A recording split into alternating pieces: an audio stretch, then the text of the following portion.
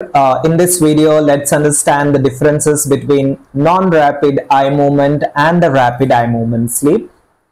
So the first point is, of course, the eye movements. No prizes for guessing. In the non-rapid eye movement sleep, the eye movements are not rapid, and in the rapid eye movement sleep, the eye movements are rapid. Next, let's understand as to what are the differences with respect to the EEG, that is the electroencephalogram.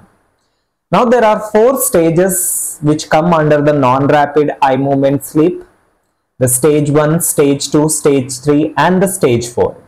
In the stage 1, we encounter a low amplitude and a high frequency waves.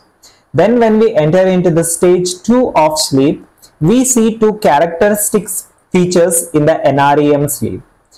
These are called as the sleep spindles and the K complexes. Now when we enter into the stage 3 of sleep, the low amplitude and the high frequency waves which we saw in the stage 1, they change to low frequency and a high amplitude waves.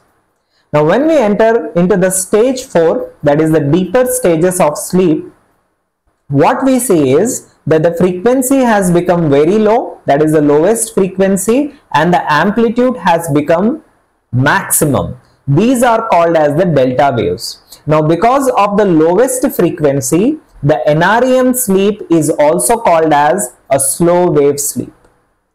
Let's see what are the changes which take place with respect to the EEG in the REM sleep. In the REM sleep, there is no stages. The only thing that we see is that the waves are very high frequency and they are low amplitude.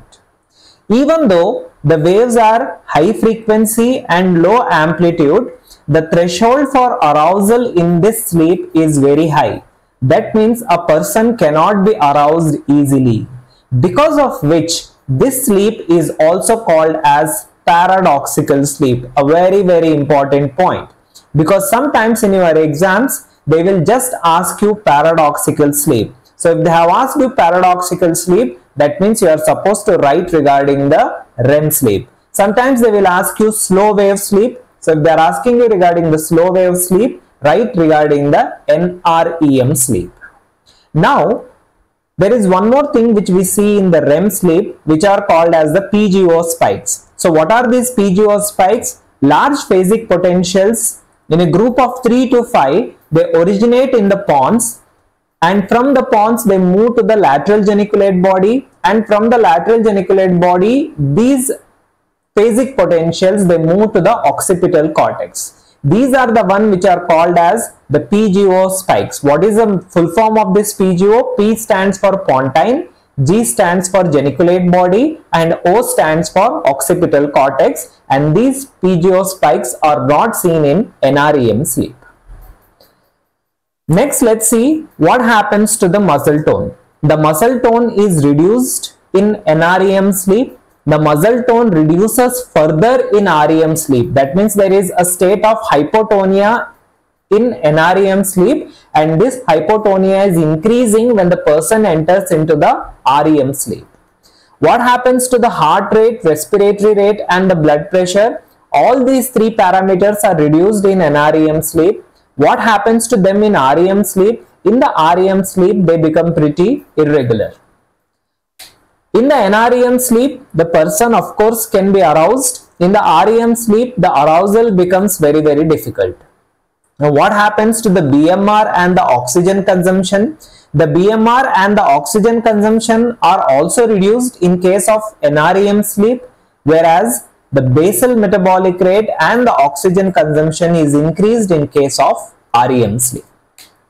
Now there are few other important differences which we should understand between the NREM and the REM sleep. In the NREM sleep, there is a pulsatile secretion of GHRH. So what is this GHRH? This is nothing but growth hormone releasing hormone. That is why we say that the children should sleep. So when the children sleep, that is when the growth is going to occur. So remember that pulsatile secretion of GHRH occurs in the NREM sleep. 2 more events. One is called as sleep walking, which is also referred to as somnambulism. this occurs only in NREM sleep, and also nocturnal enuresis, which is nothing but bedwetting, okay, which is nothing but micturition in the sleep. Even this is going to occur in the NREM sleep. So what occurs in the REM sleep? In the REM sleep, we encounter that there is going to be a penile and a clitoral engorgement. We also see that there is bruxism. What is the meaning of bruxism? Bruxism means tooth grinding. This occurs when you are angry on somebody, you begin to grind your teeth or tooth, but this is also seen in REM sleep.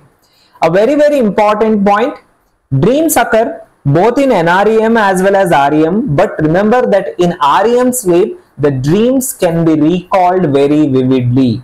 So that is why REM sleep is also called as dream sleep. And remember one more important thing, that nightmares also occur in REM sleep. So these are the important differences between NREM and REM sleep. Thanks for watching.